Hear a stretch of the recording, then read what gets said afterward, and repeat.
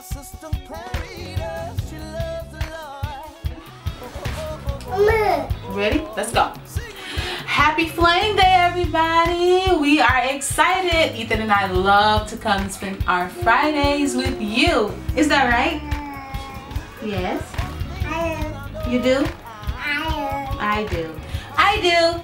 So we just stopped by today to give a little bit of insight into the backstory of why the blue flame is the blue flame and why we're so contagious. So we're going to talk about that real quick, right? Yeah. Yes. Okay. So I wanted to give you the backstory. Here's the backstory. I was born at 6 months gestation, or 6.5 months. I was 2 pounds, 3 ounces. Yes, and they gave me a 50% chance to live. During the time of my birth, hospitals were not as advanced. Doctors did not have as much knowledge as they do now about premature birth. So every baby that was born prematurely on the floor with me, unfortunately, did not survive. And my doctor, till this day, she remembers me because I was the only baby that lived, and she called me her miracle baby. And the thing is this, I don't know exactly the full story, but I do know that she told my parents that there was a 50% chance to, I only had a 50% chance to live. And they also immediately told my father to scrub down and to go and begin to speak to me and massage me and try to get some life going and to get some correspondence going on between he and I, because my mom was going through some traumatic things and she couldn't do the bonding. So that caused him to begin to pray and try different things and talk to me, and some of the things he said happened, they don't even sound real, but I realized today that they had to have happened. One thing I remember the most is him saying that he asked the nurses, could he put a prayer cloth in the incubator with me, and they said no, because of the germs it would be too risky. So he taped the prayer cloth to the bottom of the incubator and asked God to allow it to be a form of contact, and that he would give us a miracle and allow me to live. Now, not only did I live when they said I wouldn't, they said I would not be able to walk on my own, and if I walked I would need assistance of the arm stilts.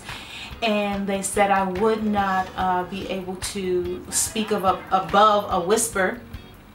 Obviously, I can do more than that. So God is awesome. And even deeper, they said my lungs were so underdeveloped that I would not be able to project. I would not be able to be active. I definitely wouldn't be able to run around a church and preach and hoop and holler and do the things that I do today. So it simply says to me that obstacles given by man don't have to hold you back. And even deeper than that, I know some of you saw that I posted about the young lady who played the piano with her toes, and she sang. Listen, we complain about all these things that we have going wrong in our lives, but we have such advantages that we look over. We look over advantages. We look over the opportunities that we have because we are so focused on what we consider to be the obstacles that we can't see what we actually can do. So let me just say to you today, ignore the obstacles. Things that people say that you can and can't do, what doctors say you can and can't do. God is a miracle working God, and he has given you the power to get up and take care of what you have inside of you. The Bible says in Philippians 4, it says that you can do all things through Christ that strengthens you. And not only that, it says he has provided that you need. In the same chapter, he says he's giving you what you need. So that means that you can get up. Everything you need is inside of you.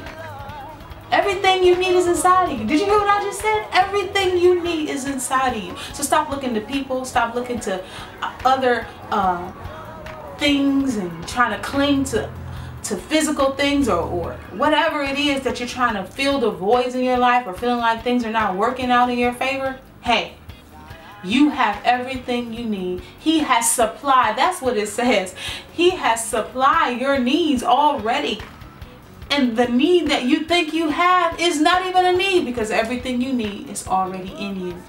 He anointed you. He chose you. He gifted you. He favored you. He called you. All of that gives you an advantage that you cannot ever focus on any disadvantage, because everything you need is already in you, and you can do all things through Christ. Hey, make sure you go get that album, Contagious. We love you. Is that good, Ethan?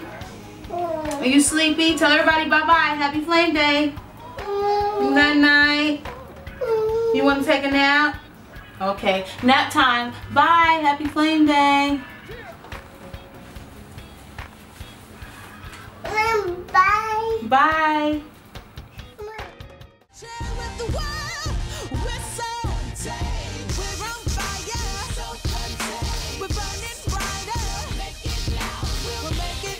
Happy Flame Day, everybody. Brand new music available for you right now at claritymusic.com. Let's go. I love it how you always come through. Every single time I call you.